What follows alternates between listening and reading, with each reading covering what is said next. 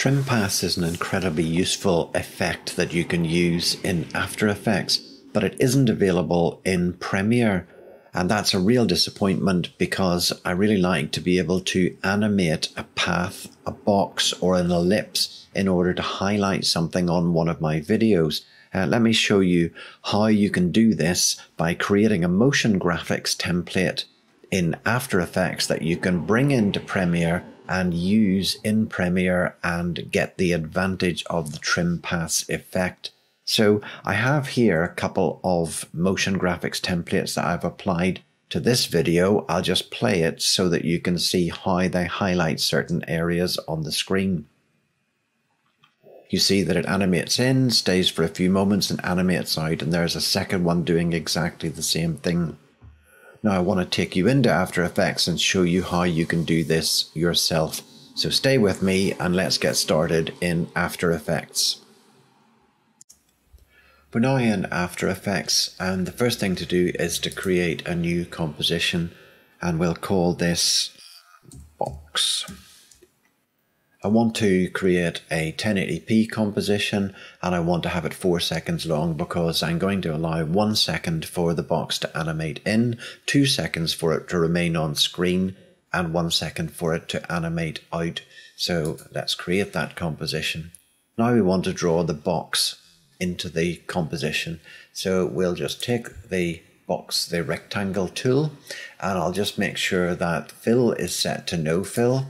I'll check that stroke is set to solid color, and I'll just check that the stroke width is set to 5, and we can now draw the box on the screen.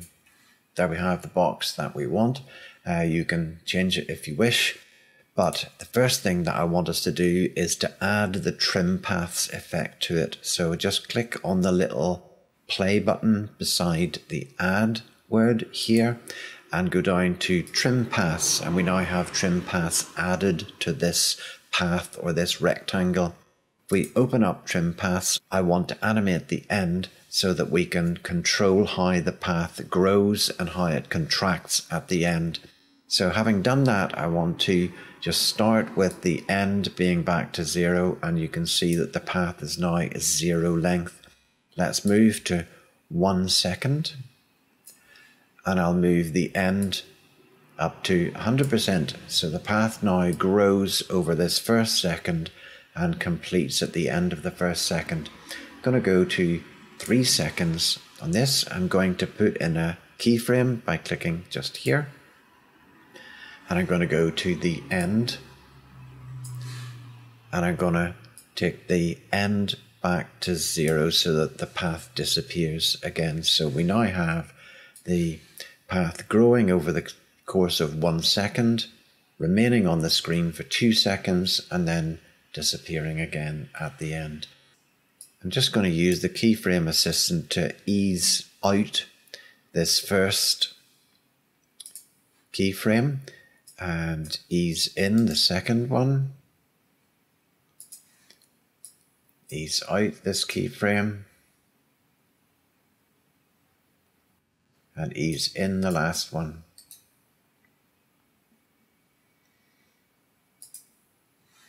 Okay, I'm going to look at the graph editor here and just make this a little bit more significant, the way in which these ease out and ease in. So I'm just going to take this, I'm going to hold down Shift just to keep this level, make the curve a little bit more extreme. Go to the next one. That little bit more extreme, and the final one, that. And you'll see now that when I switch off the graph editor, it does it in a much more professional way, slowing down a little bit at the beginning and at the end. So we've now drawn the box exactly the way we want it, and what we want to do now is to add some responsive design to it. We've got the animate in, we've got the animate out, but we really don't know when we use this in Premiere how long we would like this box to remain on the screen, but responsive design will enable us to manage that so that it can be carefully adjusted as we wish in Premiere. So we go to Composition, we go to Responsive Design, and we create an intro. Go back to Composition, Responsive Design, and create an outro, and you'll see that there are these two shaded areas at the beginning and end of our composition. These are protected areas, so I'll just drag this one out to just beyond the animation where it takes place and finishes. I'm going to move the outro in the same way. We have to just move it back and then extend it up to the end. So what we have here is a protected piece of animation at the beginning, a protected piece of animation at the end, and an unprotected piece in the middle. And this means that when the animation is running on screen in Premiere, if you extend the time for that, if you stretch out that clip, it will stretch out the middle bit, but it'll not affect the speed of the animation at the beginning or at the end.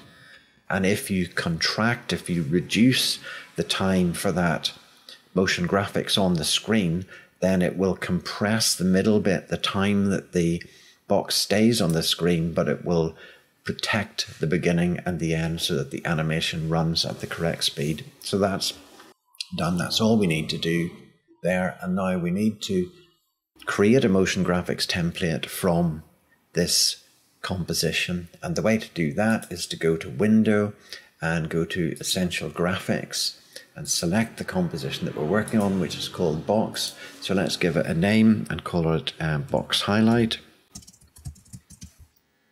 Box Highlight. Okay, so now we want to allow certain properties to be changed in Premiere when we use this. So let's do that. We can go to the stroke and pick the stroke color, and if I drag that up into the Essential Graphics panel, that means we can change it in Premiere. The stroke width, if I drag that up, that is also something I can now change in Premiere, so I can give it a wider or a narrower stroke. What I also want to do is allow the size of this rectangle to be changed in Premiere, and we may not want it in the proportions that it is here, so I'll uncheck the link button so that we can change the size of the vertical or horizontal dimensions independently. So I'll just drag that up, and that's everything that we want to have available to us to change and customize in Premiere when we use this motion graphics template.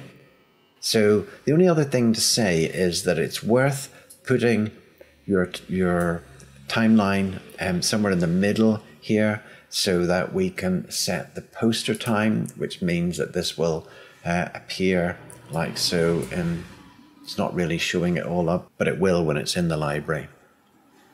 So we just export the motion graphics template. You always have to save first, and then you can decide where you want it to go. I'll just put it into my demo library. You can add keywords to this that might make it easier to find, and I'll click OK.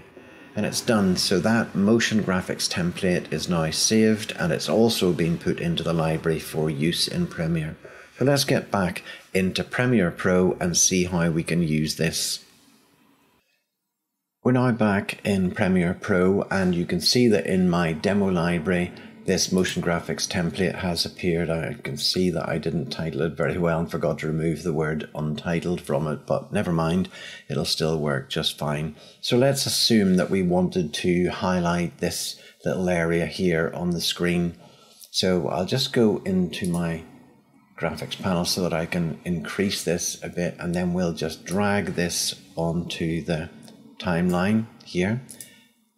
And we now have the box on the timeline as we wanted it to be. And I'm just going to position it and size it correctly.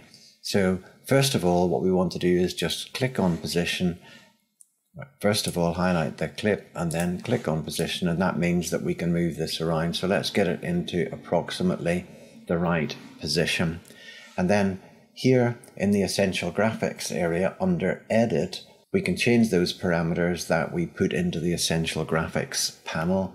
So we can change, for example, the X dimensions of this, get them approximately right, and change the Y dimensions of it and get that approximately right. And then we can, when we click on position, we can move it just to get it exactly right.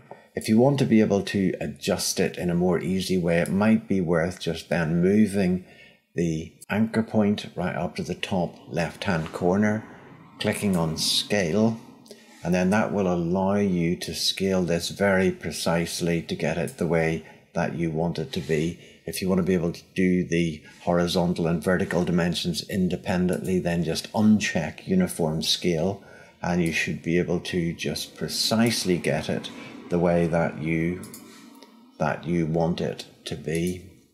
So we can just move this to get it exactly to where we want it to be. If I now just play that little part of the clip, you'll see that the box animates in, stays for 2 seconds, and animates out.